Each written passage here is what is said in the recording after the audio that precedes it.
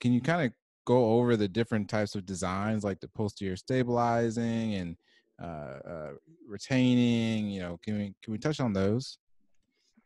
Yeah, so there's a couple different designs, and they may sound a little confusing because there's so many different ones. Really, you just have to realize that a lot of these designs that don't have a box cut are very similar. It's a lot of marketing tactics by the companies to say theirs is better and they have the best. But the main kind of constraint is what we're going to be looking at, and we're going to kind of classify these from low constraint to high constraint. So the least constraining implant is an implant that doesn't have a box, it doesn't have a cam and post. And so you may hear these referred to, I would say the least kind of constraint would be a cruciate retaining implant. And the goal behind the design of this implant was you retain your PCL, you keep that in place. That's going to provide some stability, and and then the patient should have a good result with that. There was at one point an even less lower constraint than that, which would be they had a bi-cruciate implant where you would retain the ACL and the PCL. That didn't work out very well. It had a lot of failure rates. So that was kind of X'd off the market. So next step, we talked about cruciate retaining. You retain the PCL. And then the next kind of level of constraint, you may have heard it referred to as either a cruciate stabilizing, a PCL substituting implant, or you may hear high flex poly, a deep flex poly, a medial pivot poly, a dual pivot poly. Basically, what all these mean is it's conformity of the polyethylene. So those type of implants do not have a box cut, and the polyethylene is just more conforming. So it can be more lift anteriorly and more lift posteriorly. And basically the goal of the design of, let's say, a cruciate stabilizing poly, or that category of poly, is to try and recreate the protection that the PCL would impart to the knee. So they've done fluoroscopic studies where they take these knees through a range of motion, and normally you get femoral rollback, where you go down into deep flexion and the femur actually rolls back. So what they found in these knee replacements is you get paradoxical motion. So the knee actually, when you flex it down, if you're looking at a lateral fluoroscopic view, the femur will actually start to shift anteriorly, and instead of it rolling back, you're actually getting the femur sliding forward.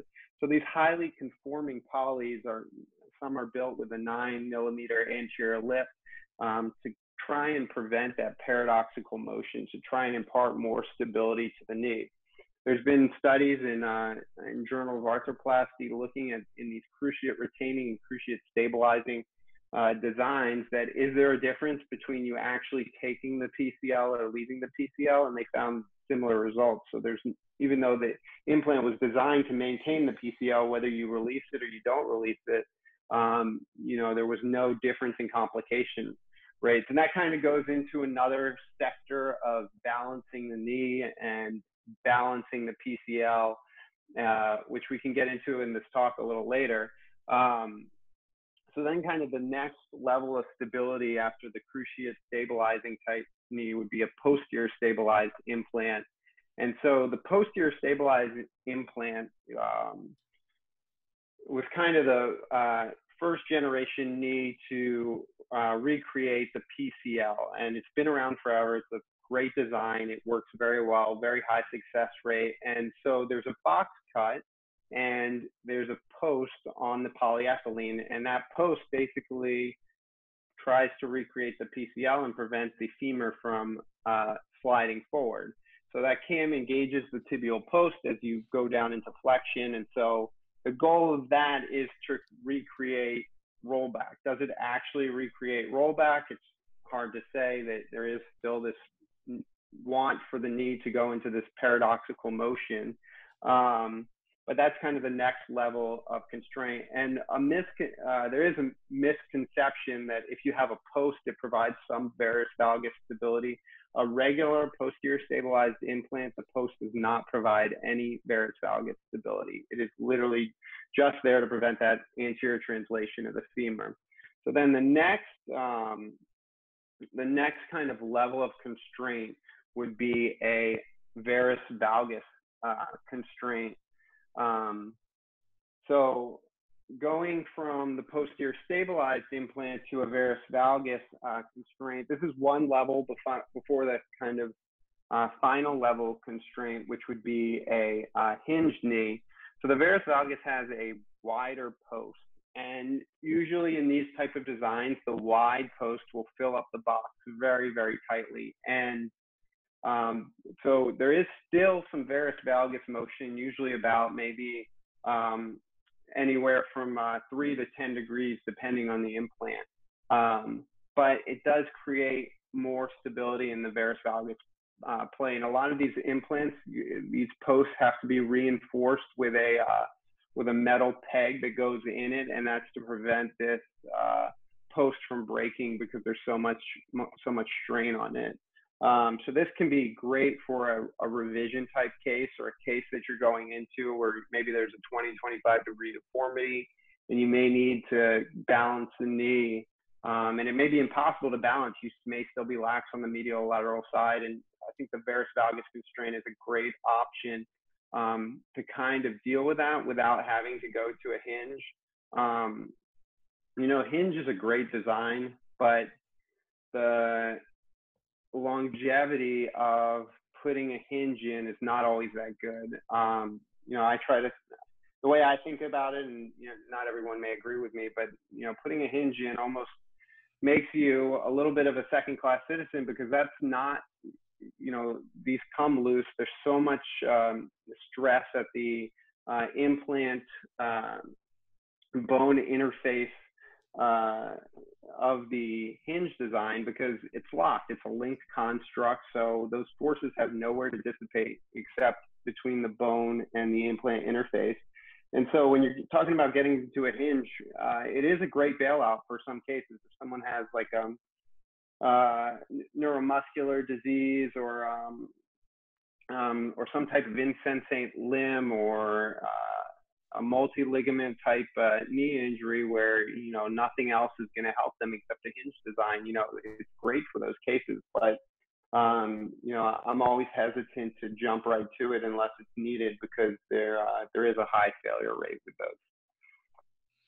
And so I did hear you mention about, the patients who would probably have a better, have a more successful outcome with the constrained designs. But who gets the posterior stabilized implants versus the cruciate retaining implants? And are there patients who you wouldn't do those for?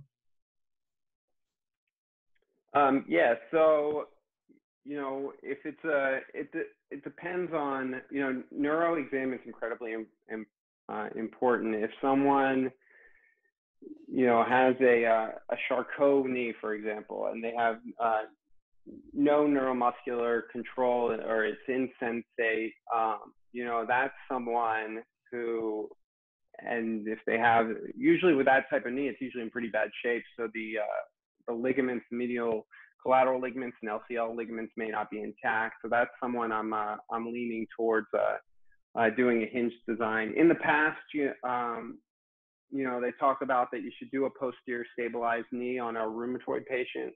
I think that that is true to some extent. I think people are really pushing the boundaries with these newer type knee designs with these highly conforming polys. So, a lot of the times for me, revision, the varus valgus constraint or the hinge design, they're really for my revision type cases. Unless it's a really bad primary and it's some type of Charcot joint or some other previous like multi-leg injury, it's really reserved for the revision stuff for me. And was the thought process, I'm just curious, was the thought process behind the patients that had rheumatoid, for them, was it because the rheumatoid would do so much damage to the soft tissues like the ligaments like the collaterals, as well as the cruciates, that they may need a higher level of, I guess, stability per se. Is that what the thought process was behind that? Yeah, that is exactly the thinking behind it. The other thing, if they're a rheumatoid patient, it's recommended you. Some people resurface the patella, some people don't. Some people are selective. Rheumatoid, I think, is a criteria to resurface the patella because it's a cartilage inflammation disease. These rheumatoids don't have good soft tissues, so you don't want to put in a non-posterior stabilized knee and then show up with a dislocated knee because they're rheumatoid and they have terrible soft tissue. So the extra level of constraint in the rheumatoid type patients is exactly for the reason you said, because they have poor soft tissues. Makes perfect sense. I'm glad that you went through that. I think the designs is something that's pretty basic in the land of arthroplasty, but it makes a whole lot more sense if